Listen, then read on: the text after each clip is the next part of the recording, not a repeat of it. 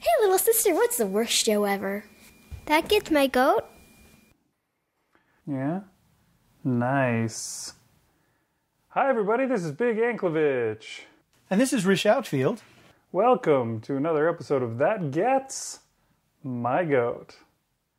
It's summertime-ish, so it's still movie time, right? I think summer ended like the last week in July. Oh, really? Because nothing came out in August.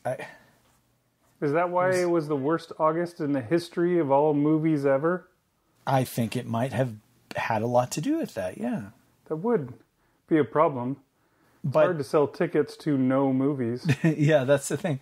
But I mean, I got to blame the studios for not releasing stuff. It's just like, no, we always release things in May, June, and July. That's the rule.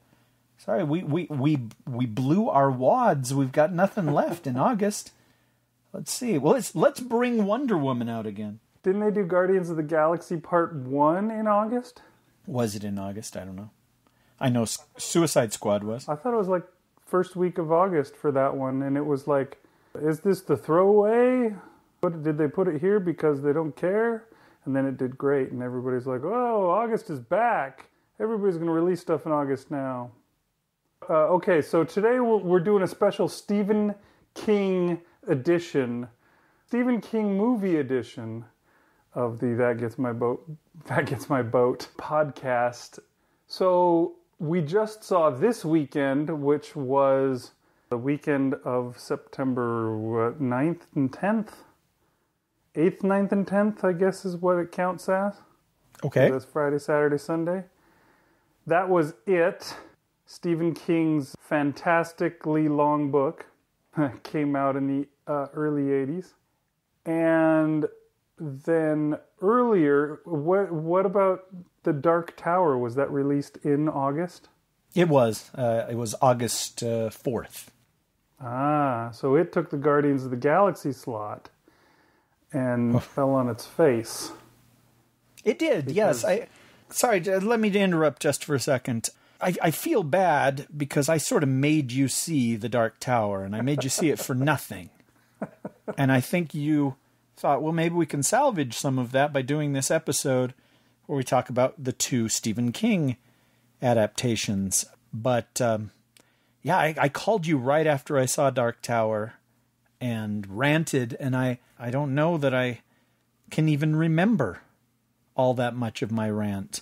So I imagine we'll talk very briefly about Dark Tower, and the rest of it will be about it. Do you have the same idea?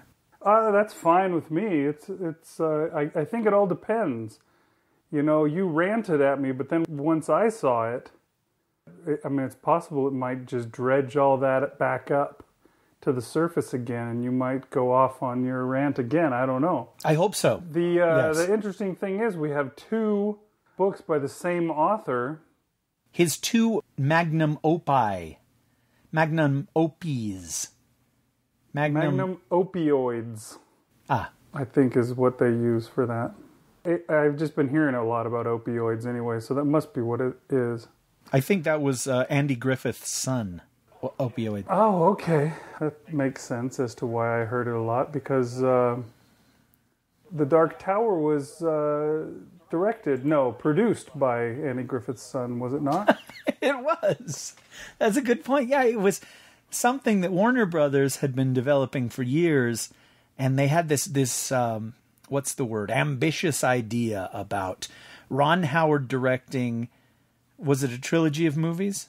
I think 3 movies of the Dark Tower series, and then in between each movie release, there would be a television prequel talking about Roland's youth and the fall of Gilead and his lost lady love and sort of the backstory of how he became the man that you see in the feature films. And Warner Brothers came really, really close to making this, and then they chickened out. I guess there were some projects, some really ambitious projects like Cowboys and Aliens and John Carter of Mars, Lone Ranger, that were expensive, and then they failed. And so they're like, nope, we're not going to do this. And they just threw that out. And they decided, well, we'll just do a movie, an adaptation of The Dark Tower. And they did it on the cheap, which is usually nice. But Ron Howard is still written down as the producer, a producer of that, because, he shepherded this project so far along. But I went and saw it opening night because I have a friend that's a really big Stephen King fan, and the two of us, we used to always talk about his books. And a friend. I went and saw it because of my friend. I just wanted to know because a friend was asking me. I don't really understand what you're saying. I mean, it didn't look good to me. I think I know a guy who's a really big Stephen King fan, and I'm not so sure if it's your friend per se. Well, no, I'm a big Stephen King fan, but because of that, I didn't want to go see this movie. Oh, okay. It didn't feel right. And there was a lot of negative buzz as the movie was about to come out. Just, it was one of those that they didn't release for critics. And that's usually a bad sign. If you're proud of your product, you want to get it in front of people whose words matter. People not like Big and Rish of the Dunesteef. But anyway, we went and saw it. And right before the movie started, because I had avoided all the trailers, I was telling him about, what if it did this? Or what if... I guess I thought that it was going to be an adaptation of The Gunslinger, which is the first book in the Dark Tower series. And the shortest book, the easiest to adapt. Not realizing that it was going to be an adaptation somehow of the Dark Tower series, where they picked and chose parts from the different books, all the way to the 7th book. Let's grab this little part and put it in here. And yeah, after I saw it, I had to call you. I can't even remember if you were stuck in the car, but I walked around the block angrily ranting about the movie. And all the neighbors closed their blinds and said, "He's out there again. He's made another lap. Lock the doors. Honey, dial 911. And we'll just load the gun just in case." What upset me the most about the movie was that it was the opposite of this ambitious idea of 3 movies and series, and we're going to tell this thing, we're going to invest all this money in it and passion in it. It was tepid and half-hearted and safe and bland. It wasn't that it was even crappy or a really bad movie. It was just nothing special. There's almost something to be said for a movie that's terrible, where you're like, oh my gosh, you've got to see how bad this movie is. Because then you can rant about it. We can still talk about Batman and Robin 2 decades later. I never saw it again after 1997, and I still can quote that movie because it was, it was special in how terrible it was. But Dark Tower wasn't that. It was just, you saw it, and then you forgot about it.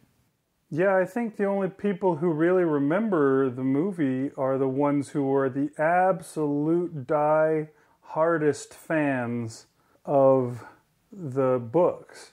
Those people remember it because they're like, damn it just ruined the chances of anything ever going anywhere with this series. I think you were talking to me about this not too long ago, where you were saying that there was some website where they were listing off what could be the next Game of Thrones. Because Game of Thrones is coming to an end. It's only got one more season. Everybody wants a Game of Thrones, and they listed off just a whole bunch of properties that could be the next Game of Thrones or the next Walking Dead, the next big hit that everybody feels they have to watch. Because everyone wants one of those. Every network is looking for one of those. They're all making their own version of it. It's like Sci-Fi is making The Expanse, which they call Game of Thrones in Space. I think that's the actual official title of it. They bagged the title of The Expanse and just changed it to Game of Thrones in Space. But we've got a Game of Thrones, but ours is set in high school. Okay. This Dark Tower series is perfect for something like that. It's something that's really, really long, large in scope, really deep and full of stuff, and could be a good multi-season hardcore, television show. But that's not going to happen. Not for a long time. Not until, I'm sure, this golden age of TV drama fades away and we're back to, sitcoms or whatever the heck comes next. Because, this movie came out and it couldn't interest people to actually show up and see it, despite there being millions upon millions of Stephen King fans. So, I can understand people hating that. People who are big fans of things tend to remember the one adaptation that flopped and ruined it for any other possibility. But yeah, nobody else is going to remember. That is for sure. I read all those novels, all the Dark Tower novels. I read The Gunslinger in high school. And truthfully, I didn't like it very much. It was dark, kind of obtuse, and hard to really understand. Kind of really slow in its pacing. There wasn't anyone to really latch on to and enjoy. Maybe you could like Jake as a character, but he was left to die. It was just not the kind of book that makes you think, oh boy, I can't wait for the next one. But, Stephen King gives you a whole teaser at the end. Oh yeah, this will happen and this will happen and this. So get ready. But I didn't get around to ever reading the second book for more than a dozen years, I would say, probably, before just by chance. I think it was The Drawing of the Three that first introduced me to Frank Muller, although it could have been the other way around. I can't remember. I got really into Frank Muller either because of listening to The Drawing of the Three, or The Drawing of the Three was just part of while I was really into him. But I think what happened was I listened to The Drawing of the Three, and I loved it so much, especially Frank Muller's reading, that I went through and just started listening to any audiobook that Frank Muller had narrated, which was odd too, because it put Great Expectations back in my hands, which I'd read in freshman year in English, and I'd hated. But I listened to it again, read by Frank Muller, and suddenly the book opened up to me, and I understood it way better, and I loved it so much more. So those are two books that I really love because of Frank Muller, I think. But yeah, The Drawing of the Three suddenly got me all into The Dark Tower. And so I went through and read all that was available at the time. And then eventually Stephen King, worried about the fact that he may die very, very soon, plowed through the rest of the series and published them one after the next after the next. I read those too, but by that point, I guess my fervor for The Dark Tower had worn off. And so the books beyond, what was the fourth book? The Wastelands, or was that third? The fourth was Wizard and Glass. Okay. That was the one that was like half flashback prequel and half present day stuff. Yeah. I think once I made it through that one, and then I waited a little while before I got to the other ones. That was when my fervor kind of wore off. And truthfully, I don't remember the last two books very well. The fifth one was Wolves of the Calla, right? Right. I remember that one relatively well, but 6 and 7 I don't even remember very well. So I guess what I'm trying to say is I'm not a huge fan of the series. I've read it all, but there's no fire in my belly for this series. And so I guess I'm not one of those people who is really up in arms and upset that they made a bland version of the show or of the story. Truthfully, I didn't hate the movie. And I guess you were saying you didn't hate it either. It wasn't detestable. It was just blah. It was just lukewarm. And I felt that way. It seemed like they took The Dark Tower and turned it into a standard Hollywood action-adventure movie. They made it exactly like every other movie that you've seen in the last, I don't know, almost probably 10 years or more. They just took that formula and just copied it right in. It wasn't terrible. I didn't go home thinking, oh my gosh, I can't believe it. But it also wasn't exciting. I don't know, it's interesting because like it, The Dark Tower is just a huge thing that you can draw a ton from. And it's really difficult to winnow it down. I don't know why they decided to try to do it all in one. They left out so much of the good stuff because of it. With it, they had a different plan where they decided to make, I'm not sure how, the young half, the flashback half, the 50s half, what would you call the half that they did? The period half? The children half? Yeah, there was that part where she got the tampons. Yeah, we'll call it the children half. The half of the book where they were children, which in the book itself was set in the 50s because the flash forward part was in the 80s, but now that we've gone all the way to the future, now the children's half was set in my high school years, and the present day is going to be when everybody's as old as I am. That's sad. But anyways, yeah, their plan was we'll just do half of it, and if it does well, then we'll do the other half. And The Dark Tower could have benefited from something like that, where they said, like you thought it was going to be, oh, this is the gunslinger. We'll do the gunslinger, and if it does well, then we'll do the drawing of the three. And if that does well, then we'll do the wastelands, and et cetera, et cetera. You just keep going from there, you know, you can just keep adding to it. It's really sad that they didn't try their original plan, although I'm not surprised because it sounded super ambitious. But it would have been cool, wouldn't it, to have TV and movie properties all mixed together? I mean, that's what, like, the Marvel universe was supposed to be when they came out with Agents of S.H.I.E.L.D. But for some reason, they've shied away from that so much that there's barely been any crossover. Not since the first season has there been anything worth even mentioning. And the other TV properties, which are also set in the same world, and they'll say, oh, not since the incident did this happened and whatever, you know, they'll just talk about things that happened in other, but we never see anybody, we never see anything.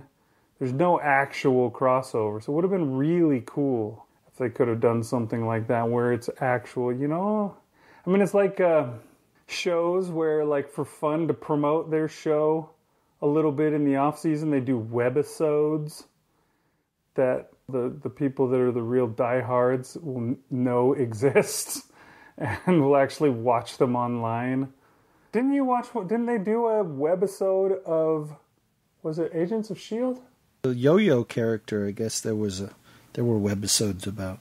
But yeah, I mean, it's a similar thing, taking various platforms and, you know, working them together. That's cool. I would like to see more of that. It almost feels like Smell-O-Vision or something, you know, like the old days where they tried to do more than just, you know, video and audio. They're like, oh, we'll add in smell, or that 4D or whatever it was thing they did at Universal Studio where they had live actors playing the parts. Then they would come down and do stuff, and then they would act like they went back, and then they would be in the screen again. You know, something like that. That's completely different, but kind of reminiscent of just the idea of having something in the movies, and then it's on TV, and then it's back in the movies, and it's back on TV, and then there's a webisode. It's just interesting. And I find it a shame that it doesn't exist. And instead what we have is this. I mean, I didn't realize that you weren't that big of a fan of the series. You would always say, there was a door. Yes! That's the line that I love so much for some reason. And I think it's just because it happened several times. And Frank Muller is just so great with that. There was a door. But I after me lambasting the movie or the studio behind it, or just, their cowardice or their play it safedness, there's probably a word for that. But I think cowardice serves. Why is it that you went and saw it? Well, I wasn't going to, but I think you sent me texts saying maybe you should go and see it and we could do an episode about it and it might be worth it. But you tricked me, sir. What? I tricked you? You tricked me into seeing it. And then I finally said, okay, I'll go and see it. And so I went and saw it. And then you didn't want to do the episode. And I laughed and said, sucker. I'm like, I did my homework. Let's do this episode. And you're like, nah, I'm washing my hair that night. Sorry. Okay, well, let's talk a bit about The Dark Tower. It's not like nothing worked in that movie. I felt like Matthew McConaughey was actually quite good as the Man in Black, but he had so little to work with. And see, I also had a hard time with The Gunslinger.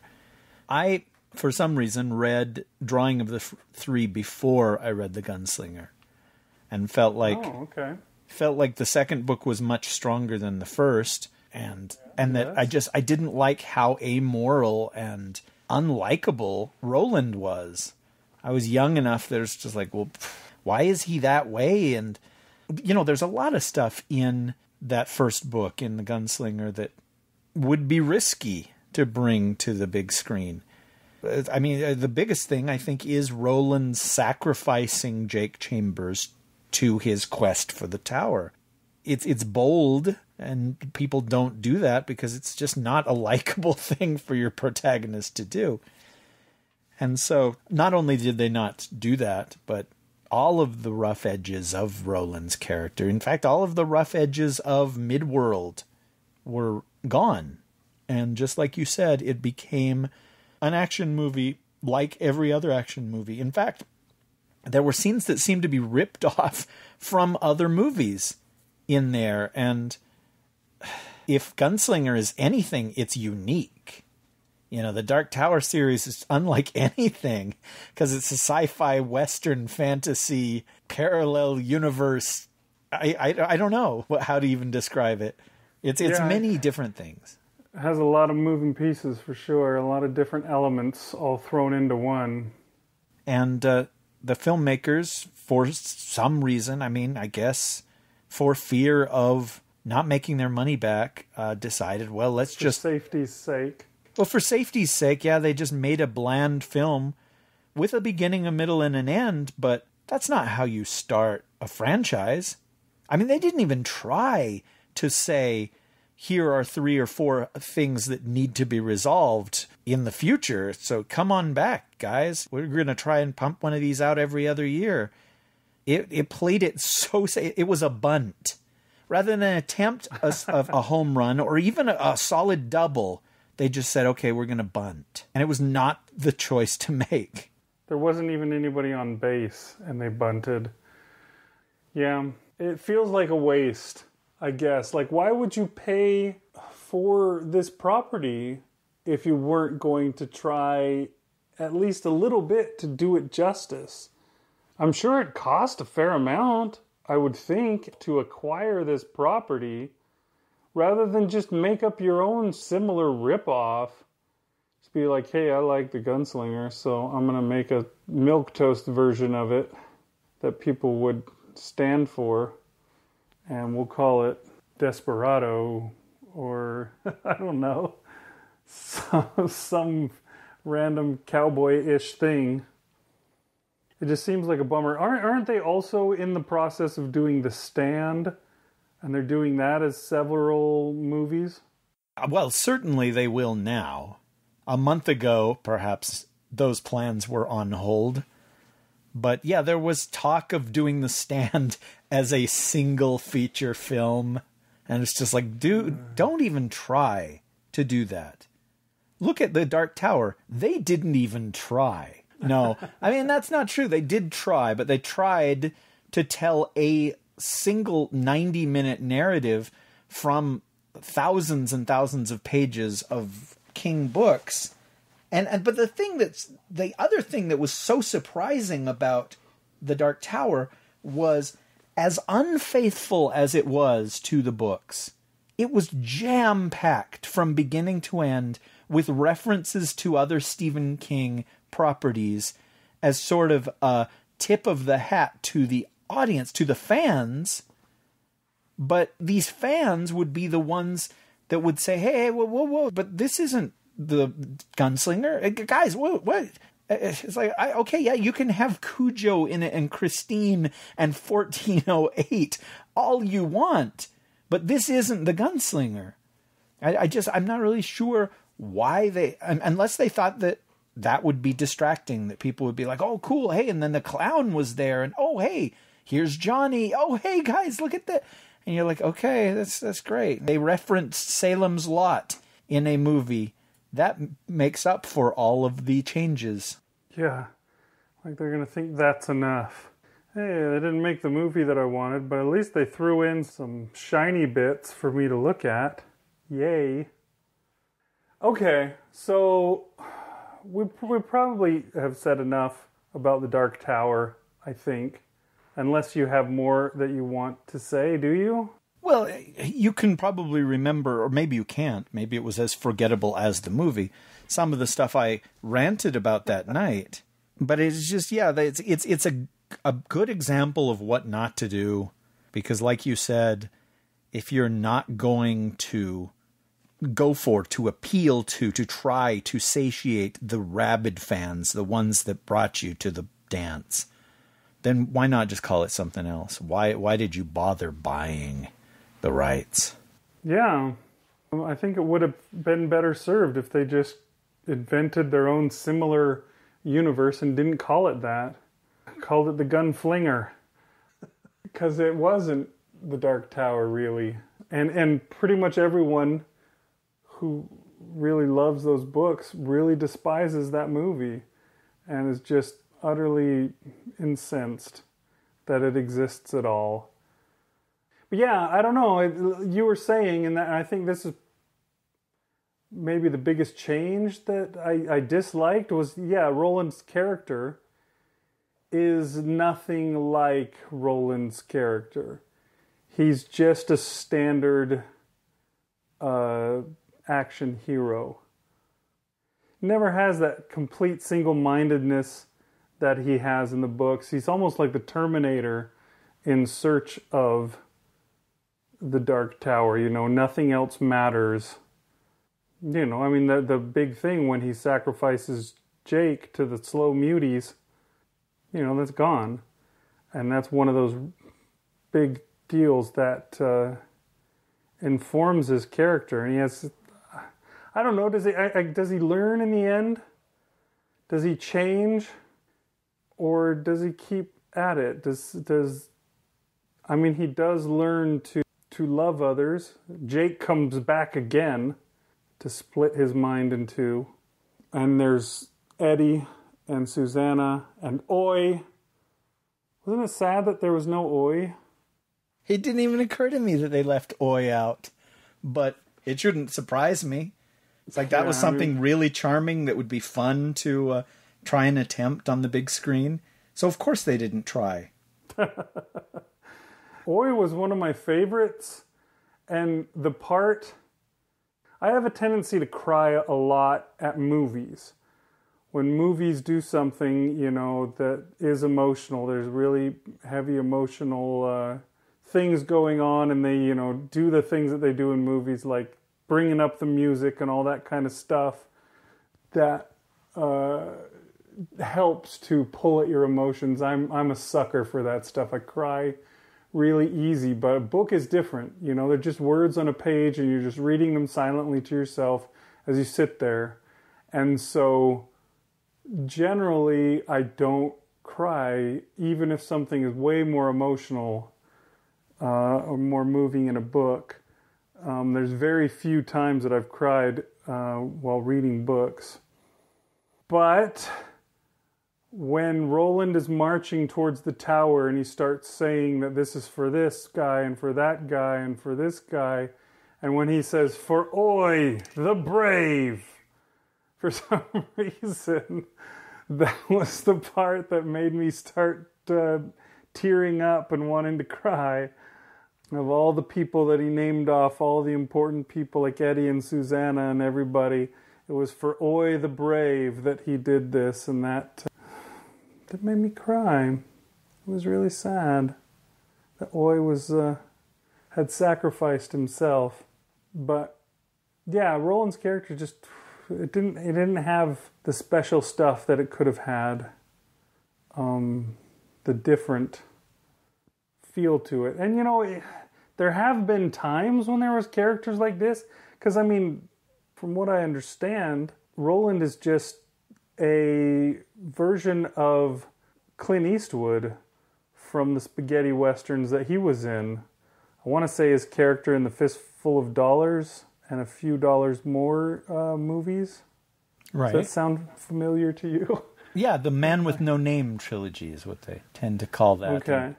So it's not like they haven't made movies with a character like that before. And they were successful enough to have a trilogy. Yojimbo is what they're based on, if I remember right. But, yeah, I don't know. Anyways, I'm ready to move on to it. How about you? Well, sure. Sure, I'm wondering if should we split the episode or just keep going? It's up to you. What do you think? All right, let's just keep going, I guess. Okay. Just, yeah, a month later, there was another adaptation of an, epic Stephen King project.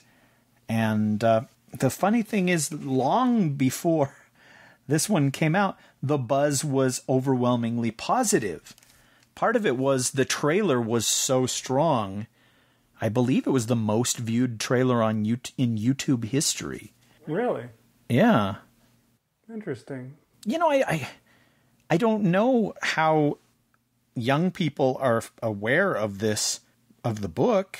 I guess it's possible that some channel or someplace reruns that miniseries from 1990, but certainly young people don't read books. It was weird because, yeah, it's not just old farts that are like, "Ooh, hey, that clown movie looks really good. I can't wait for that to come out."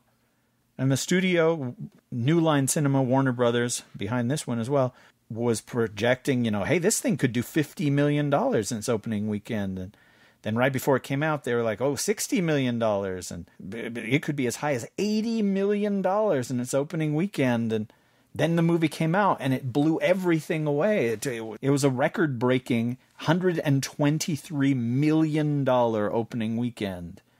And that's got to come from somewhere. Yeah. I don't know. My daughter has recently become sort of interested in Stephen King. She's not like me where when I read my first Stephen King, I was just like, okay, I'm reading every Stephen King. I want to read it all. I guess I didn't really live up to that, but I sure wanted to. My first Stephen King book that I read was The Dark Half. Okay. And I loved it. I don't know where it stands among his canon, with people and, what kind of a ranking it gets. But I enjoyed it anyway. It took me a long time to ever get around to the older Stephen King books. But just recently, my daughter came to me and said, "Hey, I want to read a Stephen King book. What one should I read?"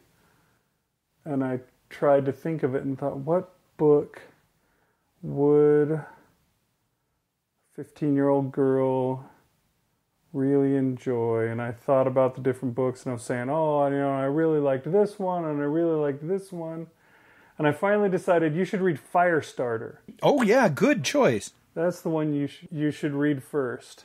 And she read it and she said she loved it. She loved it so much, and she immediately stole, what was the one she stole off of my shelf right after that? I believe it was The Shining, which is a much bigger book.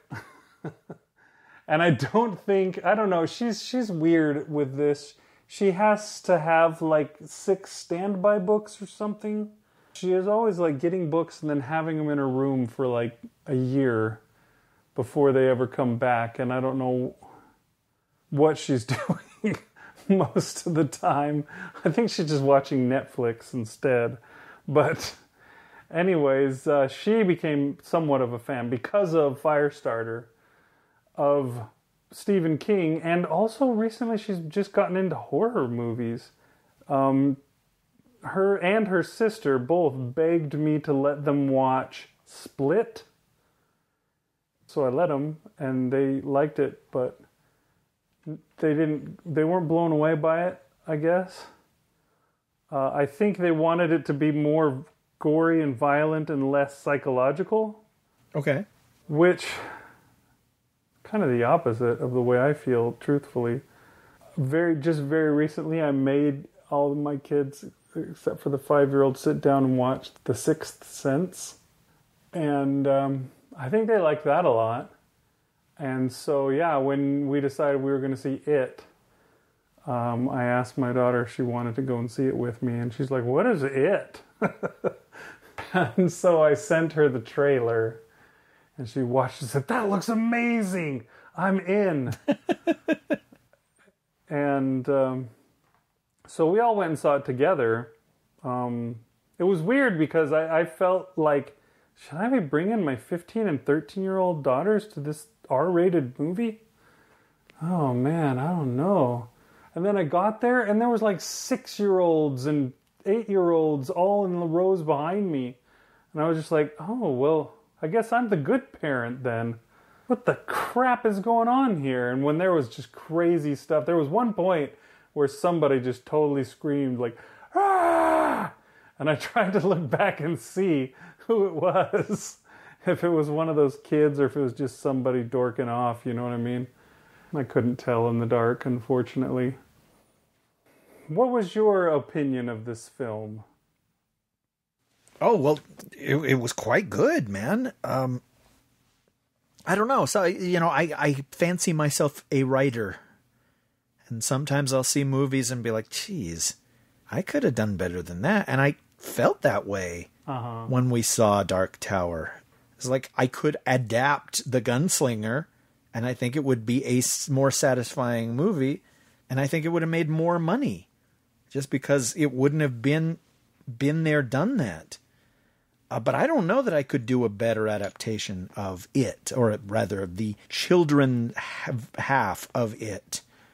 I didn't think it was a perfect movie, and there were a couple of moments where I sort of scratched my head, and I don't know how well you remember the book, but there were moments where I was just like, they expect us to have read the book, right? Because this would not mean anything if you hadn't read the book.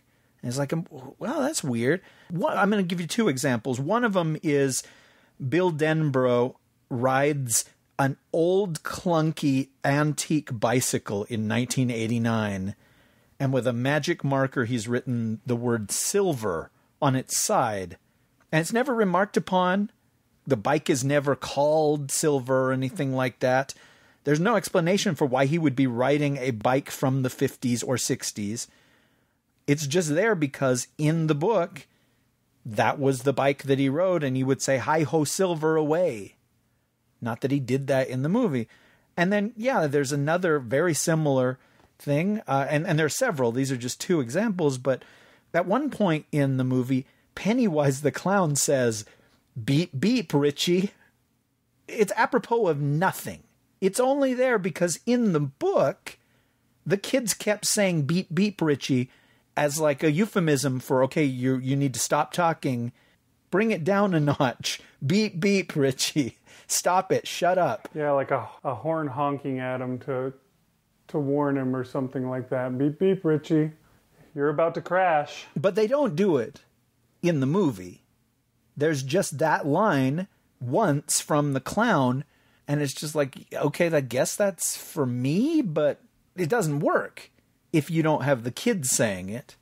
Anyhow, there were lots of moments like that where I was just like, was this something from an earlier draft that's sort of referring to a scene that's no longer in the movie? And there were things like that, and I found it interesting that the filmmaker chose to keep some things the way that they were in the 1958 version of it, as opposed to this is the 1989 version of it. That's when this movie took place.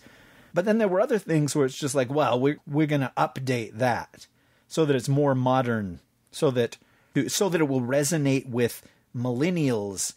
But I don't know if the mindset of a kid in 1989 is the same as the mindset of a kid in 2017.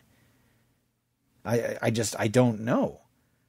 All I know is that reading that book, these kids seemed so real and so alive to me. And then there was the 1990 miniseries, and even though I was still young at the time, it rang very untrue. It rang false. It was a sanitized television version. I was just like aware these aren't real kids, and none of this is real. It just doesn't feel right. But the 2017 version, those felt like real kids again to me. Yeah. There was something about that. There was just like, wow, there's truth to this, to the way these kids are talking and the way that these kids are feeling. That resonated with me, and I like that. I still feel like the movie was truncated. It was too short. I know it was supposed to have taken place over like 3 months, but it didn't feel like that. It felt like it took place over like 7 days. And yeah, it did. This is the thing that I felt that it needed, and I felt that it was too short as well, because every scene was Pennywise scaring somebody, or the bullies beating somebody up. There was nothing else in between. There was no time to catch your breath in between each one of the scares. You know, it's like, oh, kids in the library, I was looking at a book and, oh, it's a scary book. You know, oh, okay, so now kid went to see his dad at the synagogue and, oh, there's a scary painting. You know, every single scene was one of those scenes, which I guess they had to include all of those. I don't know. It felt like there needed to be a little bit of them playing down in the Barrens or whatever it is that because I mean, that's probably why the book is 1,000 pages long, is because it includes that kind of stuff as well, so that it feels real and it feels like it takes place over 3 months. I don't know. It was just such a breakneck pace, which, again, they're adapting 1,000 pages, which I suppose they're doing half of 1,000 pages. Sorry, let me interrupt. Okay. They're not doing 1,000 pages. I'd say it's about a 400-page book story that they're adapting to 2 hours. If your book was 150 pages long, maybe you could include every scene in your movie. But when your book is 500 pages or 400 pages long, you got to cut a lot of stuff out. Usually you got to cut characters out. In this case, they did not. And they chose not to. And that was a weird thing. There were 7 losers, and I this is going to sound super blasphemous, but that was just too many. If there had only been 5, if we had lost 2 of those characters and given all of that business to the 5 characters that remained, I think we would have gotten to know them and cared more for those 5 characters. As it stands, it feels like a Star Trek The Next Generation movie where they've got to give Troy something to do and Worf something to do and Beverly something to do. Yeah, but we're here for Riker and Data and Captain Picard. Those are the 3 main characters, and they're going to get all of the screen time. But oh, nope, here's a scene. What, Barkley is in this one? And Barkley, isn't that the dog from Sesame Street? And instead, you know, it's just it's so much stronger when it's an original series movie, and you've got Kirk, Spock, and McCoy. And if the others have anything to do, well, that's fine. But it's not about them. It's about these 3. And I feel like the four main characters. We had Ben, the fat kid, Bill, the stutterer, Beverly Marsh, the girl, and Richie Tozier, the big mouth comedian. Those four were served very, very well in this movie. But the others had less to do, especially Mike Hanlon, the little black kid, although in this movie he wasn't a little black kid, he was about 50 years old. Mike had very little to do, and Stanley had very little to do. Eddie was... he was on the bubble, you know. He could have been your fifth guy, and he would have, I think, would have benefited greatly from the other two not being there, because then we could have got more of the whole stuff with his mother that they did some of. And all that stuff is supposed to, all these things from when they were kids are still their issues when they get older. So in the next movie, that stuff is still plaguing them as they come back around. So if you short shrift anything, then it just hamstrings you for the next go. So I don't know, maybe that's part of the problem, is that they're considering that kind of stuff for the future, and they're like, oh, we got to use this, got to use that. It's like the Harry Potter movies, they're like, oh, we don't need this crap, can we cut that out? And J.K. Rowling's just like, actually, I know I haven't written the book yet, but this is going to be important in book 7. So can you do me a favor and leave that in? Well, I don't know how much foreshadowing there was in this for the future version, but my guess is that they'll have an easier time with the adult version, because this has laid the groundwork. And it's a sequel. It's one of those where you don't have to explain who Luke, Han, and Leia are anymore. You can just say they're already friends, and now it's time for the adventure to begin, right as the movie starts. But yes, I agree with you that we needed a little bit more of them just becoming friends, of them just being kids, just so you could have a breather, too, from the pace of... Pennywise jumps out and scares the audience, and then he's gone, and then it's time for another character to be scared in a different way. And then it's time for them to get beat up by the bully. Yeah. And then they get scared again, and then the bully. In the book, there was this extended scene where they go down to the Barrens and they dam up the stream, and it doesn't involve the clown in any way. It's just kids being kids, and it's how they become friends. And yeah, I missed that. And instead, the scene where they sort of bond in that way is cleaning up the blood in Bev Marsh's bathroom. And this music, this jaunty, hey, let's get together. Yeah, music is playing. During that scene, I was just like, tonally, it was the one scene in the movie that I didn't feel like worked at all. Well, you're missing, you skipped the scene where they were at the quarry, though, where they're all standing there trying to get the courage up to jump, and then Bev comes along, strips off her clothing, and jumps in ahead of them, and then they all hang out and have a good time and go swimming together. You're right. That scene was not fraught with jump scares. That's true. That was our one, hey, we became friends scene, and then they never did anything more. But I did feel that scene in the quarry worked. Yeah. There was just too much stuff going on, and I don't know if a lot of stuff was trimmed, if there was a 3-hour version, but I think it would be more satisfying if there was. Was it not 3 hours? It felt like it must have been that long. How long was it? 2 hours and 15 minutes long. Oh, really? Huh. I would have guessed more like 2.5, at least. Probably just because I assumed it needed to be, because it's it. Well, that is a very, very bloated book. I think it's the first King book that was bloated. I mean, it's not bloated like his later stuff would become, but it just, I read it as a child, and it was difficult to get through, because it was so long. I'd never attempted anything that long before. and there were extended sequences of the history of Derry, Maine, and what had happened in the past, and it's really well told. King is a fantastic writer, but it did have some flab on it. It wasn't morbidly obese like some of his other stuff, but it... Like Eddie's mom. Right. It was just flabby like Ben as a child. The kid who played Ben was excellent, by the way. I mean, all the kids were excellent. Yeah, I was surprised. There wasn't one of them where I just thought, oh, this kid can't act. They were all really impressive. Did you know any of them from before? We did know Richie was in Stranger Things. Richie was in Stranger Things, and I think he was probably the standout in this movie of just...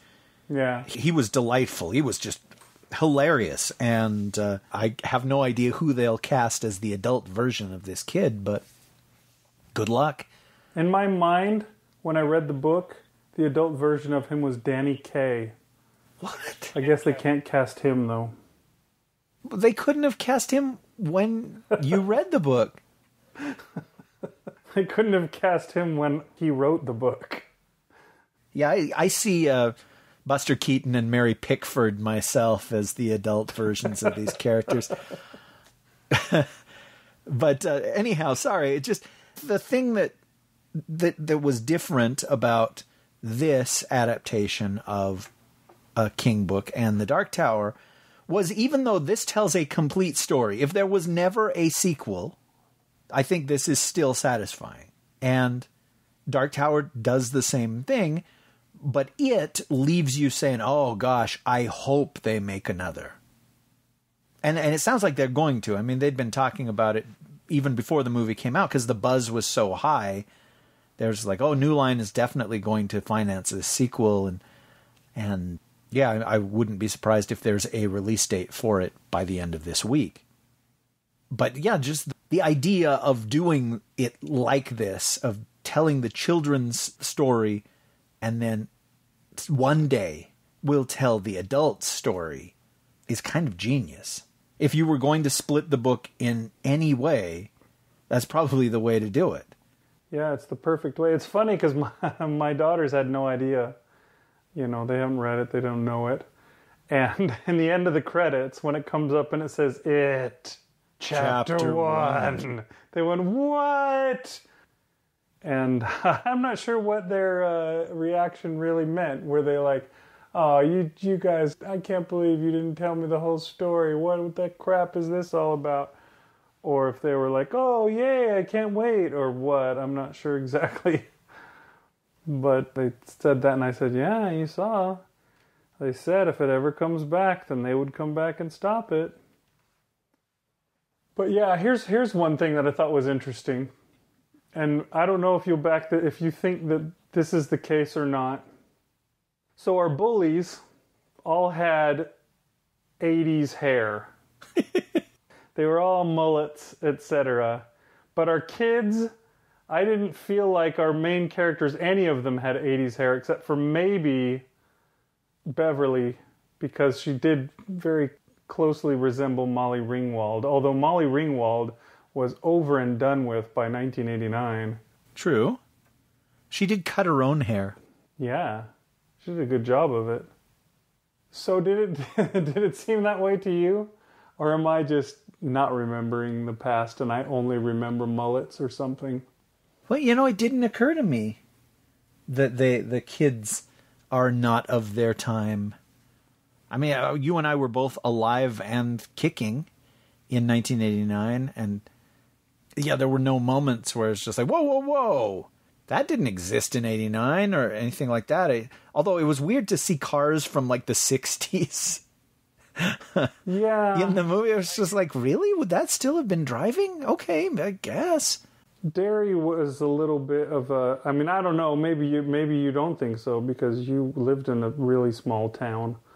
But yeah, it seemed so different than the 80s that I knew the town itself, because it was like, it had its like cute little main street and all that kind of stuff, and it looked like the town from Back to the Future, but the Back in the past part, not the future part. That was the 80s part. There wasn't... Wait, sorry. It felt like Hill Valley from 1955, not 1985? Exactly, right. You know, there wasn't the Twin Pine Mall. Instead, it was whatever was there before. I guess it was just a field before, wasn't it? But in the book, the adult part is set in the 80s, and they go to the mall, or they're at the... I know that there's a mall involved in it somewhere. There has been a mall opened in Derry at this point, and they go past it or whatever. It's mentioned at some point. And it felt like there should be some more 80s-ness to it. Kind of felt like we had half and half, you know. It was like the kids... They were having their cake and eating it too. Right. So it was set in the 80s, but it had the feel of the 50s, in case you were a fan of the book. Yeah, our heroes were 50s heroes. Our villains were 80s villains. Well, yeah, I think that goes back to what I was saying a minute ago. There were things that they updated, and then there were things that they left the same. And I read an interview with the director where he said, you know, the fears that kids in the 50s had are not the same as the fears that kids have today. And that made me wonder, well, are the fears the kids have today the same as the fears kids had in 1989? I mean, who gives a what kids are afraid of today? The movie doesn't take place today. But I understand what he's saying. It just irritates me because I hate millennials. Oh, all our millennial listeners just turned it off. There were none. Darn. Yeah, that's pretty true. But if you want to talk about the kids, did they feel real to you? Did it speak to you? Were you moved? How did you feel about the kids? The kids were great, and yes, they did feel very real to me.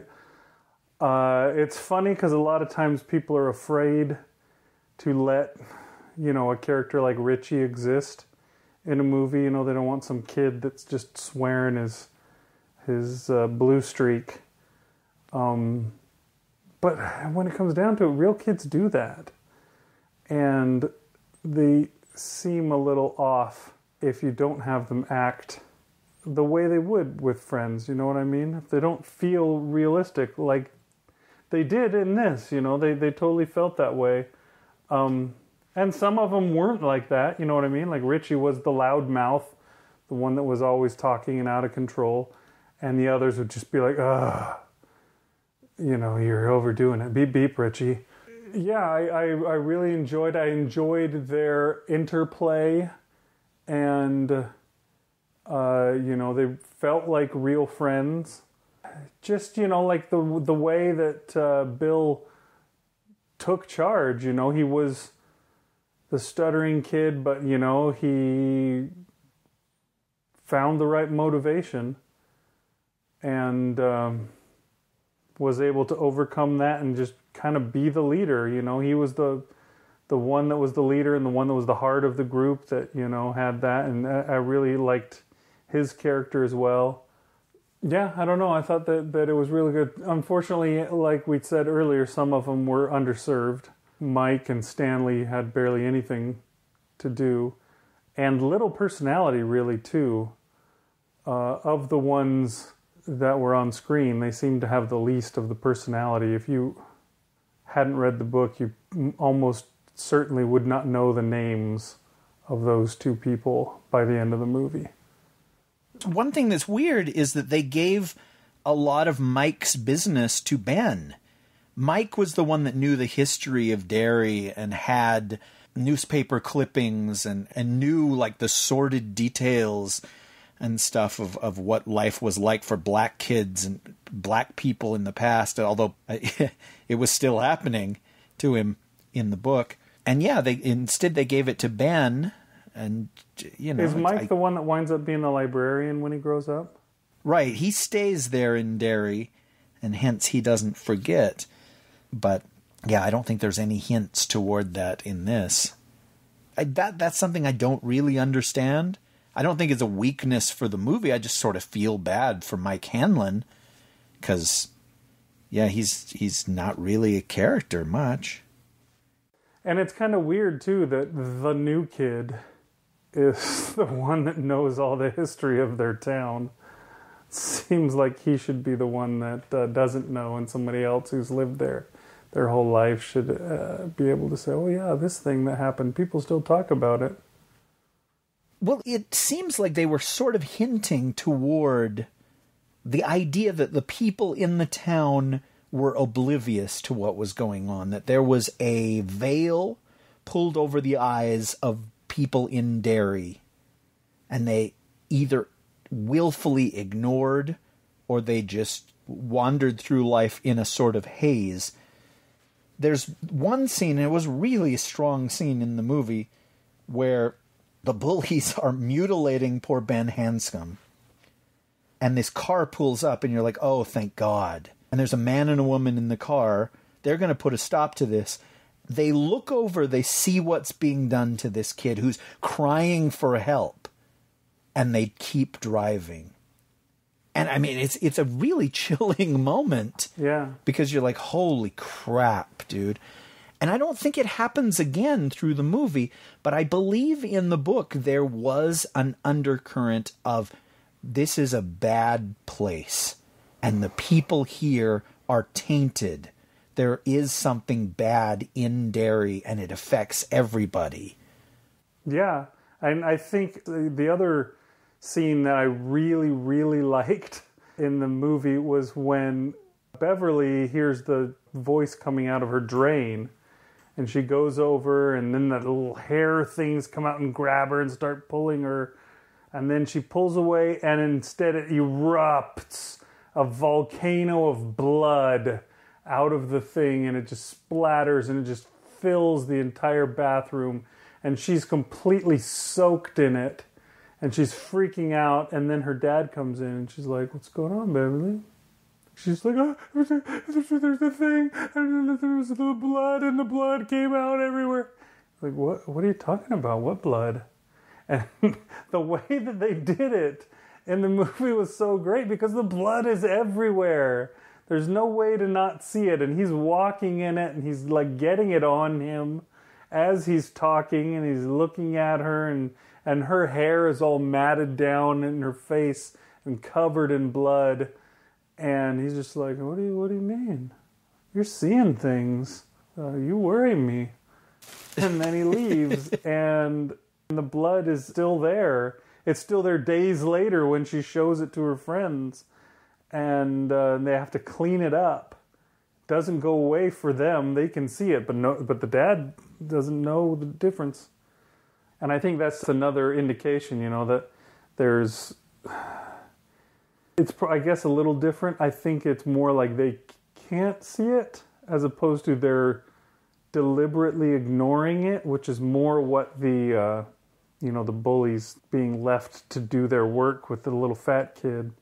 That one felt more like they purposefully just said, no, I don't see anything. I'm just going to keep going. But yeah, and that's something that carries through in all of Stephen King, in many of his books. He goes back to Derry again in the 11/22/63, is that what it's called? Is that the date? Right. But yeah, they go back to Derry, and Derry is wrong. There's something wrong in Derry. And the character that goes back there can feel it, and he knows it, and something is really wrong in Derry. And in the book, he actually meets Beverly and Richie. Yeah. They're a little bit older. They're like 3 or 4 years older, and they're in high school, and they're like doing a dance competition, or I don't know what. Yeah, I mean, it's still going on, obviously, despite the fact that they sent it scurrying, which I guess means that it will be returning in the 80s. Okay, so there's one other thing I wanted to talk to you about. Uh-huh. And let's go back to that scene on the bridge, the kissing bridge. I had read it in the book, and of course, it's traumatic that this psycho would carve his initials on the stomach of another human being. But actually seeing it in the movie, for me, was much more horrific. It was horrifying. And they made a choice, New Line made a choice at some point before they even started filming that this was going to be an R-rated adaptation. And they went all in on the R rating. I think the first scene with the death of poor Georgie is so graphic that it's just like, nope, MPAA, we're not after a PG-13. We just wanted to get this out of the way in this scene. Yeah. So, and there's the language, and there's, adult themes. There's kid-on-kid violence, and that surprised me. I mean, even now, knowing the movie is a gargantuan success, somebody somewhere had to have said, hey, according to our research, if you guys bring this in with a PG-13, we will make $28 million more. And how a studio like New Line can say, no, we're not going to compromise the intent of this movie. It is going to be an R. That really surprised me. Yeah, I don't know. I wonder about that. I wonder how much some of the other successes that have existed recently, like Deadpool or Logan, that have been made in recent years, and they've gone for the R and the very strong R, we're not fooling around here, R ratings, and have still made plenty of money. How much that has helped something like this to become what it is. Because yeah, I doubt they would have made 28 million more than what they made, right? Well, I don't know. I mean, that I just pulled that number out of my standpipe, but but that is the usual assumption. But I'm just saying, it made record amounts of money. So okay, well, I still think it would have made more money had it been PG-13. You think so? You think people would have been as interested in it if it didn't look like it was going to be horrifically violent? Those 8-year-olds that you saw at the screening could have brought their friends. But you brought your kids to see it, and it was rated R, and you'd never done that before. And I just wonder, how you would have felt, how the movie would have felt differently if it had been PG-13, and did it bother you that it was R? It didn't, truthfully. I don't know why. It probably should, but I feel like my kids have made it to the age where they can understand this kind of stuff. After going through film school, and there's a lot of things and people out there who will tell you, oh, this movie would have been so great if they just kept this bit out, or just not done this. I would have loved Glory if that one guy's head hadn't blown up in that one scene. I had a film professor who actually showed us the scene from Glory where the guy's head blows up, specifically to make the point about how sometimes you have to do that kind of stuff in a film, and exactly what this guy's head blowing up signified in the mind of the main character, and how his view of what war was went down the drain with the blood and brains of that guy. I've learned that, certain things have to be told the way they are. The way they're told, I mean, sometimes things are gratuitous, admittedly, but, it is a hard story. It's dark, and it's a horror movie, and it needs to be treated like a horror movie. I don't want it to be watered down. I don't want it to feel less than it is. You know what I mean? I don't want them to always cut away before the bad stuff happens so that you don't ever see the bad stuff, because then you kind of get desensitized to the bad stuff. Bad stuff doesn't feel bad, maybe, if you don't actually see it happen. You might just think the war is glorious if you don't see that guy's head explode and realize just how awful and tragic and rough war really is. I was going to say maybe Georgie's death doesn't resonate as much with you if you don't see how horribly he died. But then again, Bill didn't see it, and it still haunted him So maybe that's not necessarily the case. I don't know. But yeah, there's like that company, and I want to say they're called VidAngel. Okay. Where they take movies and they sanitize them for you. That kind of stuff. I hate it. And, most of my family are the exact opposite. None of them went to film school, so they haven't been indoctrinated with the same crap that I was indoctrinated with. But they're always just like, oh, yes, I would have loved that movie if they just didn't say the F word 100,000 times. And so they'll put up with a movie where they're watching it and there's weird silences all over the place. And still think that, hey, I saw that movie, I know what it was like. Even though they watched some weird sanitized version of it.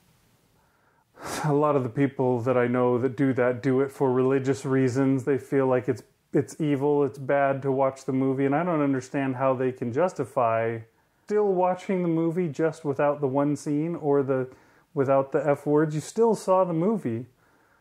The whole point of whatever it is that you stand for is not to watch it. But you still watched it. You just closed your eyes at the one point or the other point or whatever. I find it ridiculous and I hate it. And yeah, I don't know. I would like my kids, to be able to understand reality and to understand, when things are awful, just how awful they are, and so forth, and not have a sanitized version, a rose-colored glasses version of everything. So you can look at things with real understanding. Of course, there's a point where you can get to that, and there's a point when you're too young. And I think most of those kids that were in that show with us were probably too young. 13, 15, you're probably fine. 8, not so much. Well, see, I draw the line at 3. That's a respectable line. I'm just going to bring my nephew to the movie 3 years ago. Anyhow, that surprised me before it came out to discover that it was R, just because for the last 20 years, just the PG-13 has held sway, and you and I have seen movies that should have been R, seen movies that were made as Rs that got cut down to a PG-13 just because that's the magic rating where, that's going to make a ton of money. And I don't know. I think that is admirable when they can say the integrity of the story we're trying to tell is more important than the potential dollar sign that you guys are talking about. Yeah, I always like it when people have integrity. I like to wave to them as they pass me by. There was one other thing. The clown itself. We didn't really talk about Pennywise, whether he was scary, how you felt Bill Skarsgård did as the clown. But I got to tell you, that first scene where he's in the grate and he was drooling as he was talking. I mean, just like long streams of drool coming. That was really upsetting. Yeah. I was disturbed by it. But I wondered, what did you think of his performance? I thought he was really good. I don't know. There was a lot of times when the clown moved in really weird ways. He would suddenly rush at you really fast, and his head would shake back and forth as he was coming forward and stuff. I don't know if I understood what the deal was with that. I did like, the parts where he was just creepy. You know what I mean? Where you're just like... That first scene where he's talking to Georgie is probably the best bit of him being a clown, where he spins the nonsense about how his train or whatever it was crashed down there, and there's the elephants and all the stuff down there with them, and just his mouth was so scary. His head was gigantic. I assume that was prosthetic stuff or something. Nope. Many paint chips as an infant. Oh, okay. But yeah, I never felt like he was as scary in the scenes after that. And I wonder, is it because I knew that Georgie was not going to survive? But on all the rest of the times, I knew that Beverly and Ben and Mike were going to survive, where they were going to get away. I don't know, though, if my knowledge of the source material tainted that, or if just they paid extra special attention. They worked really, really hard on the first scene, because that's the first impression that audiences are going to get of our villain. Yeah, I don't know what's behind it, but yeah, I was the same way. The other thing about when he's down in the drain there, you can't see him as well. He's there in the dark and you just see his eyes glowing. Oh, I dug that with the eyes, yeah. And a little bit of his face and stuff. You can't really get a good look at him, which always makes something even more scary, you know what I mean? When it's kind of obscured, you know, we always talk about how, if you just see a little bit of the monster, then it's much more scary. Once you finally see it all, you're just like, oh, is that what it is? Which we kind of never saw with this, you know, the whole alien spider thing, that never came out. I guess maybe they're saving it for the next half? I think they might be. I think that was the last thing that the adults remembered. And although Stan remembered it.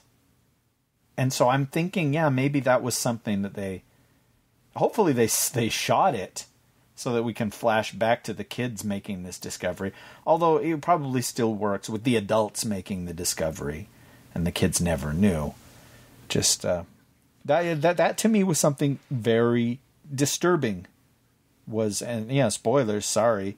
It is female. That to me was upsetting.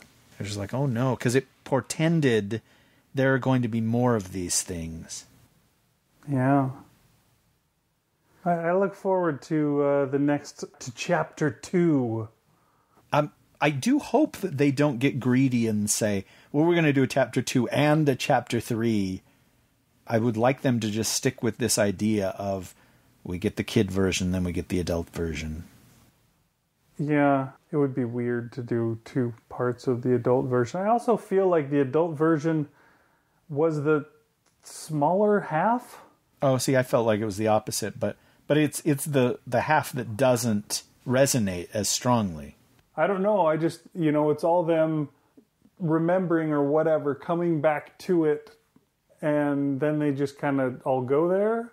They go down into the thing. There's no build up, all that kind of stuff. Maybe I don't remember it well enough. I also feel like I remember the adult half of it less than I do the child part. Maybe because it resonates more. We'll see. Yeah, maybe it will be difficult for us to embrace these adult replacements, but I don't think so. I mean, as long as they don't hire somebody that has a ton of baggage, where it was like, oh, whoa, that's not Stan Uris, that's Will Smith. I gots to get me one of these. Anyhow, yes, I guess I look forward to it, and I will be happy to pay money to see the second one.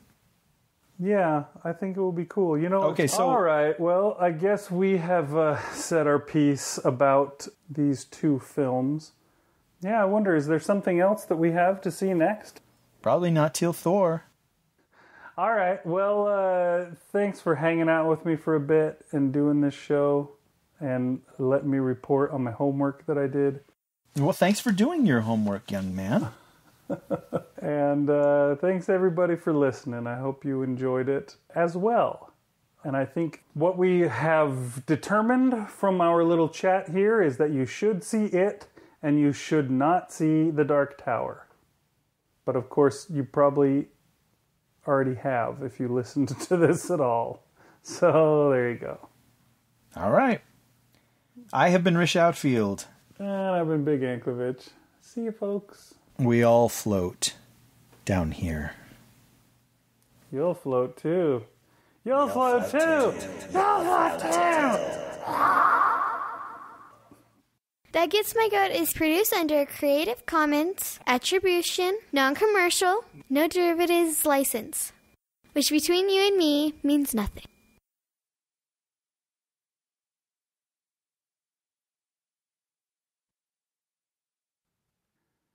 You say, Dork Tower comes out this weekend. And I said, yeah, should we see it and do a show on it? You said, sure, but I must warn you, I'm predisposed not to like it. And I said, you're not the only one. And then, after you'd seen it, you said, well, if you want to waste $10 on it so we can have a conversation, let me know. Then you asked, did you decide whether to see the Dark Tower or not? And I said, I don't suspect I will, unless you really want to repeat your rant from the other night. So I had already ranted by that point. And then you say, but you could give me your opinion. And then you said that today it's at 18%. And I was surprised that it was lower than Valerian. And you said that they made up bullshit about how 19 is the magic number of the tower. Yeah, I hate that. And so it opened at 1919. So 7/19 it opened, and it opened for $19 million, which I don't think was intentional. And then, yeah, right as I saw it in the theater, it had a 19% on Rotten Tomatoes, which, again, I don't think was intentional.